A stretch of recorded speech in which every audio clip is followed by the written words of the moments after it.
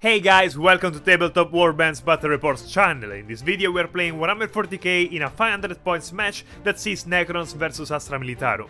I'm Simone and I will play Astra. Hi, I'm Andrea and I will play Necrons. Before we started, we wanted to let you know that we just opened the channel and it would help us a lot if you could subscribe. And don't forget to activate the bell so you don't miss the next battle reports. Thank you guys. Today's mission is Incisive Attack, taken from the Core Rules book. The two armies will have to deploy within these two areas. There are 4 battle objectives and they are arranged in this way. In this mission, when an army conquers an objective, it remains in its possession until it's conquered by the enemy army, so there's no need to keep troops within 3 inches of it. As secondary objectives, Necrons have chosen Purge the Vermin, Bring It Down and Surgical Assault, while Astra Militarum have Slay the Warlord, Raise the Banners High and Domination. The match will last 5 rounds, at the end of which whoever has accumulated more victory points will win. Both armies start with 3 command points as both are organized as combat patrol. Let's move on to the description of the armies. My droid army belongs to Necrons. What? Necrons. That's what I said. Sure. Anyway, my army belongs to the Mephrit dynasty, which allows me to add 3 inches to the range characteristic of ranged weapons, excluding pistols. Also, it gives them an additional -1 penetration if the target is less than half range, and it allows me to activate both directives of the Protocol of the Vengeful Stars. As general of the army, I have chosen the Overlord, who is equipped with Hyperphase Glaive and Tachyon Arrow. As general trait, I chose the Dynasty trait Merciless Tyrant, which gives him a +1 to the strength and attacks characteristics. As a relic, I chose Gauntlet of the Conflagrator, a pistol that automatically hits the target, and instead of rolling dice to wound, I roll a d6 for each model in the unit chosen. With 6, the model suffers 1 mortal wound. Next on the list are the Immortals, armed with a Tesla carbine that scores 2 additional hits for every hit roll of 6. Considering their ballistic skill and saving throw both at 3+, I'm sure my Immortals will be able to put the Astra's units in trouble. Then there are 12 Necron warriors with Gauss Player. That is a rapid fire weapon. I will try to use them to keep Astra's unit away from capturing the objectives.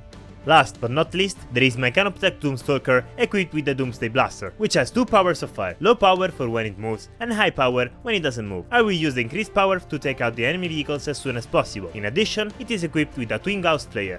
My Astra Militarum are back on the battlefield after facing the Tyranids in the previous Warhammer 40k battle report. This time, they will have to fight those metal carcasses of the Necrons. Claudio returns, ready to command the Cadians of the 900th Regiment once again. This company commander is armed with a power sword as well as the last pistol and frag grenades. He has an invulnerable save of 4+ thanks to the Deathmask of Ollanius, and as warlord trait I chose Grand Strategist. The first Infantry Squad is the 005, also called Gunther's Rats, a unit that survived the destruction of Cadia and famous for surviving in any situation. The unit is equipped with Vox-caster and there's a heavy weapon team armed with Lascannon. The second Infantry Squad is the 609, also called the Diehards. At the time of the destruction of Cadia, they were on their way to the planet to rescue it, but they did not arrive in time. Now they seek atonement for their sin by seeking death in battle. They too have a Vox-caster and a Lascannon armed heavy weapon team. The Command Squad is made up of 4 members. They are equipped with 3 lasguns, a plasma gun and a Vox-caster. The Sentinel is my army's reconnaissance unit. Its name is Sheila and it's armed with a multi-laser. If there's a unit capable of reaching the distant objectives, this is it. The Chimera is the troop transport assigned to this detachment. It has good firepower for the points it costs and is useful for supporting infantry units in case of need. It's armed with a multi-laser, a heavy bolter and 2 lasgun arrays. And finally there is the Liman Ras, the big tank. I rely heavily on it to get rid of the biggest problems. It is armed with a battle cannon and a heavy bolter. Rolling for initiative. 6! Just thought so. Before deciding who starts the first round, but after the deployment, I have secretly assigned each round a different command protocol that will activate at the beginning of each battle round. Given the composition of the field we are playing in, I have 2 paths to control. The upper one, where I will send the Immortals and the Overlord, and the lower one, where I will send the Warriors with the support of the Doomstalker.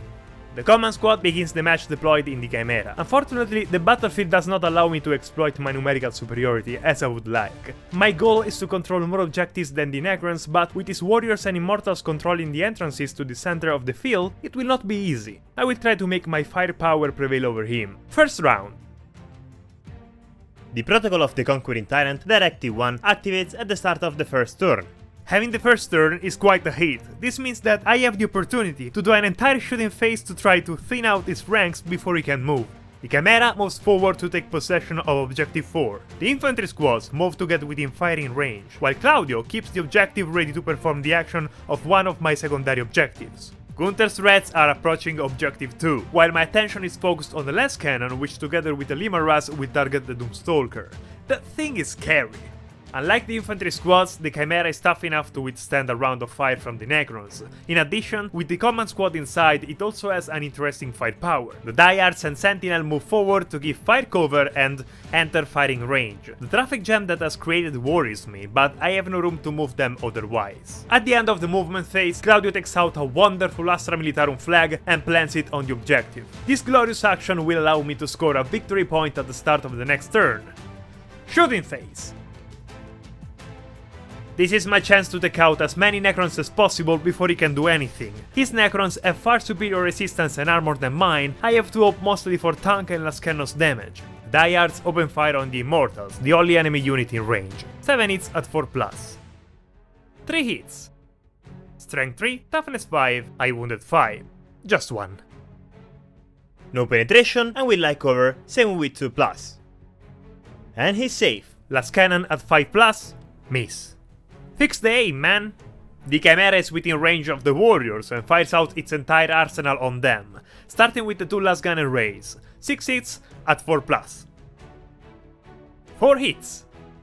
Strength 3, toughness 4, I need 5s, and 1 again. 0 penetration and light cover, so I save at 3+. Yes! Multi-laser with 3 shots at 4+. 2!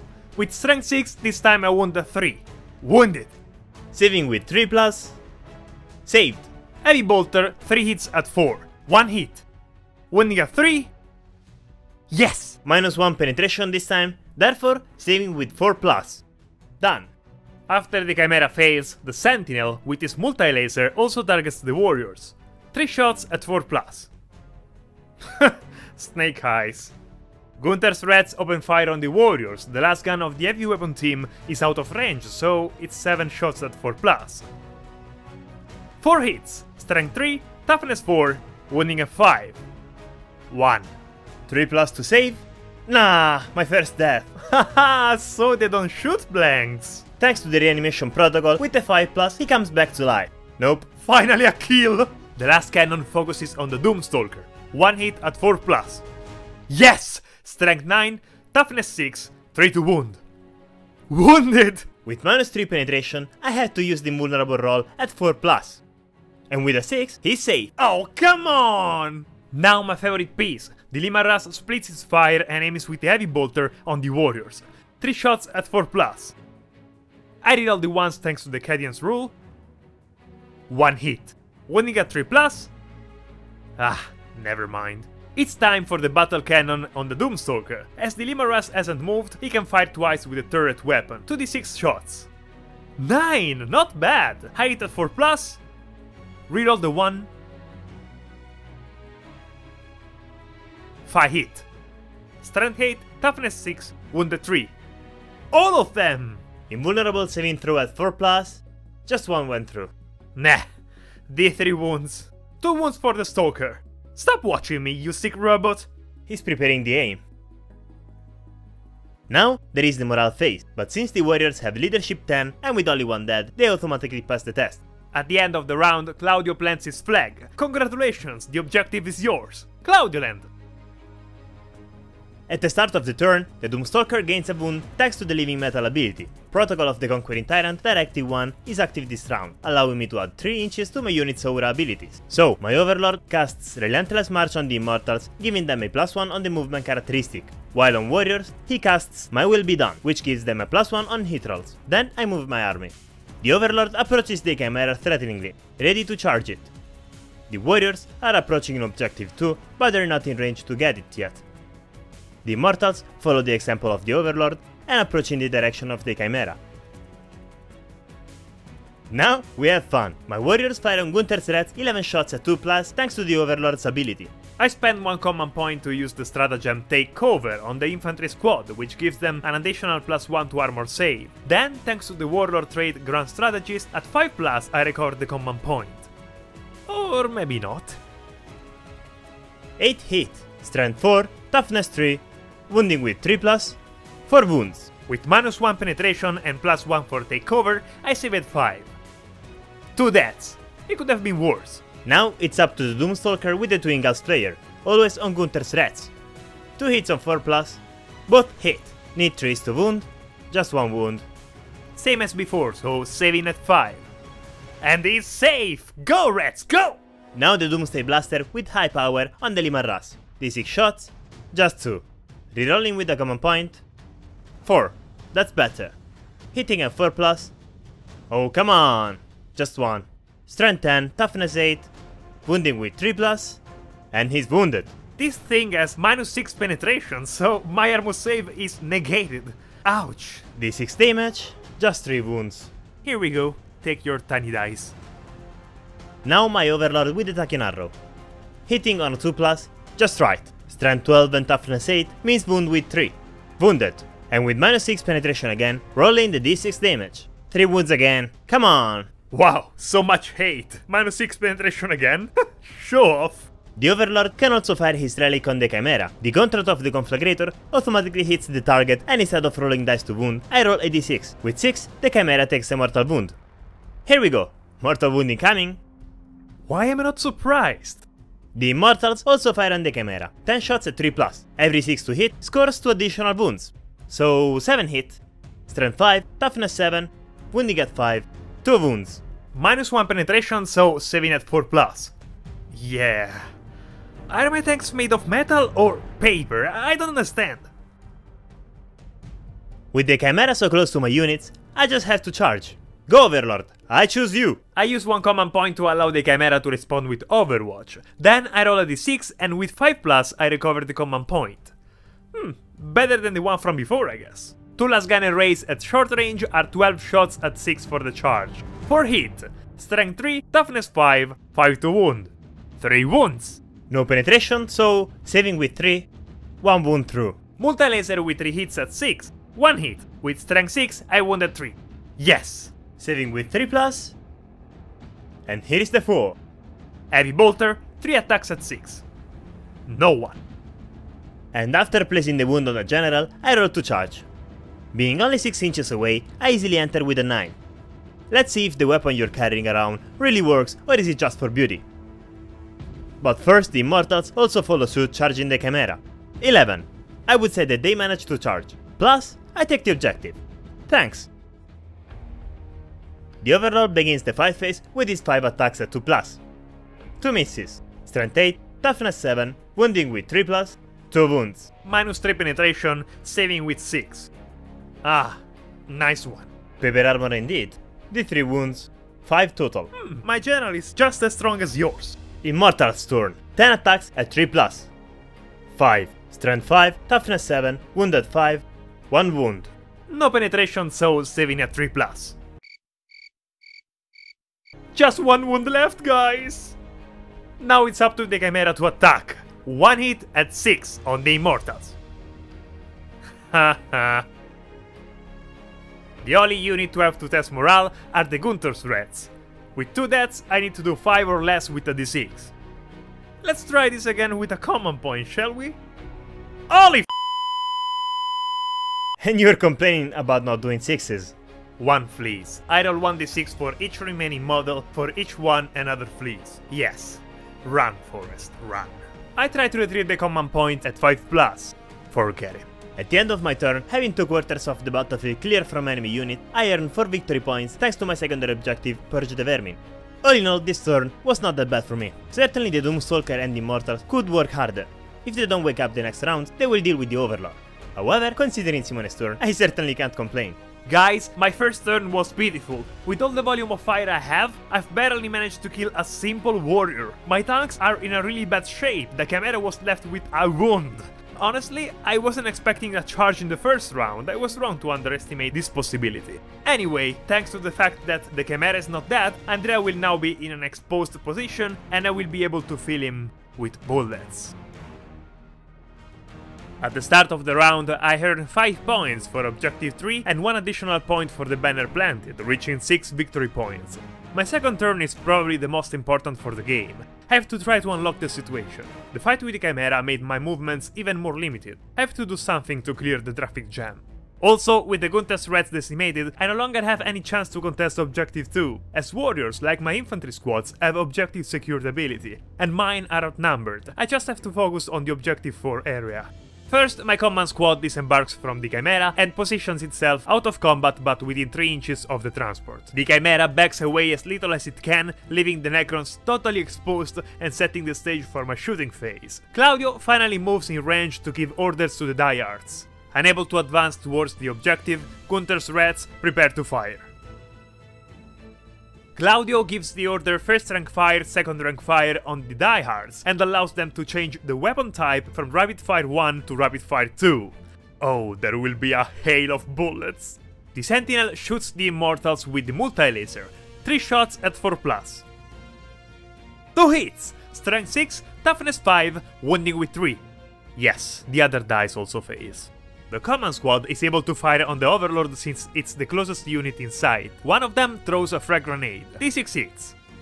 5, great! 5 shots of the grenade plus 4 shots of the lasguns hitting a 4+. 5 hits. Strength 3, toughness 5, wounding at 5. Just 1. With no penetration, I save with 3+. And he's safe. 2 shots of the plasma gun at 4+. 1 hit. With strength 7, I wound at 3+. Wounded! -3 penetration, so invulnerability roll at 4+. Fails. 1 wound to the Overlord. That sounds good! Claudio fires the last pistol on the Immortals at 3+. Hey. Andrea, did you bring an umbrella? Cause it's about to rain. The diehards fire on short range to the Immortals, which together with Claudio's order brings the total number of shots to 32, to which are added those of a frag grenade. D6 shots for the grenade. 4. 36 total shots at 4+. I divide the shoots in 4 groups.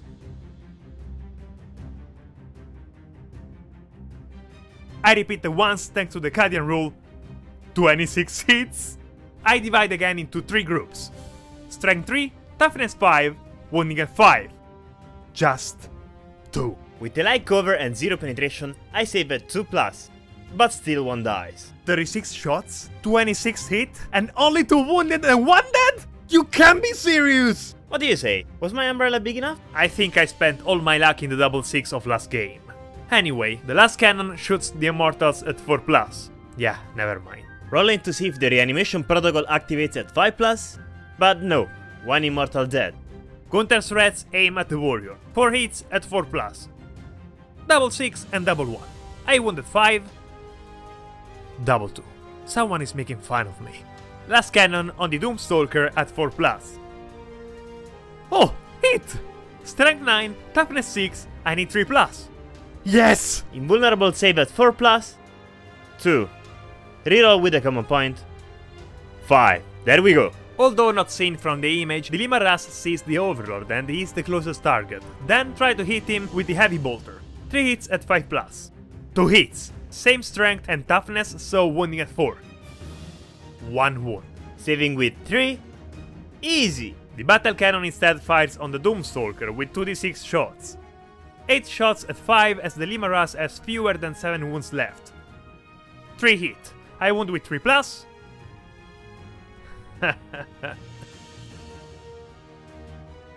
Morale phase for the Immortals, but with 10 leadership and only 1 dead, they automatically pass the test. At the beginning of the second battle round, the protocol of the Vengeful Star kicks in, and thanks to the Mephrit dynasty, I gain access to both directives. In my command phase, I earn 15 victory points for controlling objectives 1 and 4, and for controlling more objectives than the opponent, thus making to 19 victory points. Then, both Doomstalker and Overlord gain a wound thanks to the Living Metal ability. Finally, the Overlord casts My Will Be Done on the Immortals. In this phase, I move my base units and I hold the Doomstalker still, so I can fire the high-powered Doomsday Blaster. The Immortals get closer to the diehards just to make sure they don't miss the charge, while the Warriors get closer to the Infantry Squad to be able to shoot at half of the range and in the meanwhile take control of Objective 2. My Overlord targets the diehards with his relic and rolls 1d6 for each model in the unit. 9d6, every 6 is a mortal wound. Just 1. Nah. I guess I can take that. Next to target the diehards are the Immortals. I use the stratagem take cover from 1 command point to add +1 to the diehards armor save. Then I try to retrieve the command point on 5+. Sure. 8 hits at 2+, every 6 scores 2 additional wound rolls. 8 through, 3 to wound, any 6 to wound is resolved with additional -1 penetration. With light cover denied and the 6 he did, thanks to takeover, I save at 5+ with white dice and 6 with black dice. Well, that's for that. Okay, now it's starting to be a little too many. Since my Immortals have a Tesla weapon, I use the stratagem Malevolent Arcing for 1 command point, which, after making an attack with a Tesla weapon, allows me to roll 1d6 for each unit within 6 inches of the target, with 4+, suffers a mortal wound. Starting with Claudio, 6, a mortal wound to you. Now the Sentinel, another 6, a mortal wound to you as well. It's up to the Chimera, 2. Nope, reroll with the command point. 4, that's better. Goodbye, Chimera. Okay, you would be dead in any case this turn. Now I have to see if it explodes on 6, but having too many units close by, I can't afford any more damage. It's the first time I find myself hoping it won't explode. Oh, okay. See ya, Chimera. And that's not all. The warriors have yet to shoot and target Gunther's rats. 13 hits at 3+, 8 passed. I've wounded 3. Just 6 perfect wounds. With these rolls, it denies me the armor, so I can only remove the unit. Next on the list, the Doomstalker. Twin Gauss player on the command squad, 2 attacks at 4+. Just 1. 3 to wound, 6. See ya! These Astra go down like flies. And now the Doomsday Blaster with high power on the Lima Russ. D6 hits at 4+. Just 1. Really? At least hit him. Nah, huh? In this phase, I charge with the Overlord on the command squad, and with Immortals on Sentinel and Diehards. The command squad responds with Overwatch for 1 command point. I try to retrieve the command point with 5+. Nope. D6 shots for the grenade. 6. Having all the same characteristics, I roll all the dice together. 8 white dice for the grenade and lasgun, 2 black dice for plasma. All at 6. No one. Don't you feel sorry for me, guys? Being 2 inches away, he automatically enters combat. Now, the Immortal, 5 to engage in combat with both, 7. They arrive without problems. A good Cadian commander can't stand and watch as his men are slain, so Claudio makes a heroic intervention on the Immortals. Come on guys, crush these insects unworthy to exist and regain the fame lost during the Great Sleep. Not so fast, you'll have to deal with Claudio's 40 points first. Having charged, the first to fight is my Overlord, making 5 attacks at 2+ on the command squad. All 5. With strength 8, I wounded 2. 4 wounds. With -3 penetration, I'd say it's your time. Bye guys! And he consolidated 3 inches towards the nearest enemy unit. Now it's up to the Immortals, 2 hits on Diehards and 6 on Claudio, all at 3+, starting with the Diehards. 1 hit, 3 to wound, wounded. No penetration, so I need 5. Wow, he has an armor after all! And now the 6 hits on Claudio at 3+. 4 hit, 3 to wound, and 3 wounds. Saving at 4+ thanks to the relic. Just 1. Reroll a dice thanks to the Warlord trait. Perfect. Only 1 wound. The Diehards piles in on the Immortals. It's up to the Infantry Squad to respond. 5 attacks at 4+. 2 hit. Strength 3, Toughness 5 at 5+. Damn Toughness 5. You're punching metal, what did you expect? Oh, you're right. Damn cans. The Sentinel makes its attack at 4+. Hit! Strength 5, Toughness 5, 4+ to wound. Nope, it's Claudio's time. With his Power Sword, 3 attacks at 3+. 2 hit! Strength 4, Toughness 5, wounding at 5. Here's the 6! -3 penetration, so I say with 6. No. Reanimation protocol? Not even that. Well done, Claudio! 1 kill! The only ones to do the morale phase are the Diehards. With 5 deaths, I need 2 or less. Fail. Let's see how many others flee. No one! Just 1 runaway. You coward! With leadership 10, the Immortals automatically pass the morale phase. Then, at the end of my turn, I earn 4 victory points for the secondary objective Purge the Vermin, thus going to 23 victory points. To be honest, I don't see many ways out of this disaster. The Necron's toughness makes things already difficult without considering the dice rolls I'm doing. But despite everything, the game is not over yet. If I can get rid of the Immortals and the Overlord in this turn, I can still catch up. With 17 points gap, I just had to eliminate the Lima Russ. And if my Overlord manages to stay alive at the end of the Astra's round, I can consider the game over. At the start of turn 3, the Protocol of the Undying Legions Directive 2 is activated, allowing me to reroll a dice for every reanimation protocol. Thanks to Objective 3 and his beautiful flag of Claudioland, I reach 11 victory points. Now all my attention will be on fighting with the mortals, as I can do absolutely nothing to stop the warriors and the Doomstalker. At the beginning of the round, Claudio recovers the 3 wounds thanks to his relic. Obviously, only 1 wound. Claudio returns to 3 wounds. Better than nothing, I would say. The only unit I can move is the Lima Ras, which moves forward to have the Overlord in line of sight. In the shooting phase, Claudio gives the order fixed bayonets to diehards, which allows them to fight as if they were in the combat phase. 4 attacks at 4+. 3, not bad! Strength 3, toughness 5, wounding at 5. Yeah, I should have expected. Claudio shoots with the last pistol on the immortals, a 3+ shot. Hit! Strength 3, toughness 5, 5 to wound. Oh yes! No penetration, so saving with 3+. Nah. Reanimation protocol at 5+. 2 again. Rerolling thanks to the Directive 2. Failed again.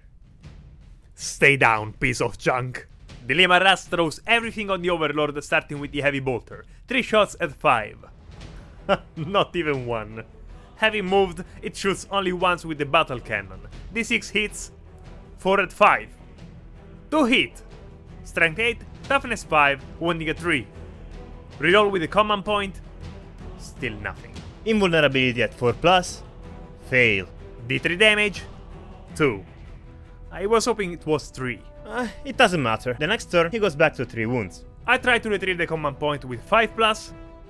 This Warlord trait has become a meme by now. In the combat phase, the player whose turn is not taking place starts to fight. Then Immortals with 4 attacks at 3+ on Claudio. 2 hit, wounding at 3, both. Invulnerability at 4+, 1 wound.